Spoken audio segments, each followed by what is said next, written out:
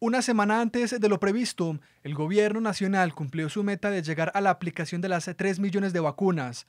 Aunque este registro significa la aplicación de al menos el primer biológico a cada una de estas personas, las autoridades nacionales ven con buenos ojos la evolución del proceso de inmunización. Hemos distribuido las vacunas que se han recibido de las casas farmacéuticas de Pfizer, AstraZeneca y Sinovac a 1.101 municipios y con ello garantizado la colocación de la primera y segunda dosis en lo que tiene que ver con la primera y segunda etapa del plan de vacunación.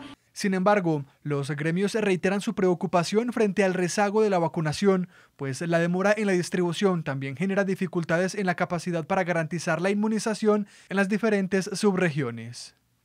Muy lento, demasiado lento el proceso de vacunación. Seguimos insistiendo que hay que desburocratizar y flexibilizar el proceso de vacunación y además contratar personal o llamar a un voluntariado para que haga la tarea. El Gobierno Nacional destaca la gestión que se ha realizado en el proceso de adquisición de vacunas. Asegura que en el transcurso de este domingo arribarán 500.000 dosis de la farmacéutica Sinovac, las cuales servirán para continuar con la aplicación de la segunda dosis, proceso que ha generado revuelo ante la ausencia de biológicos.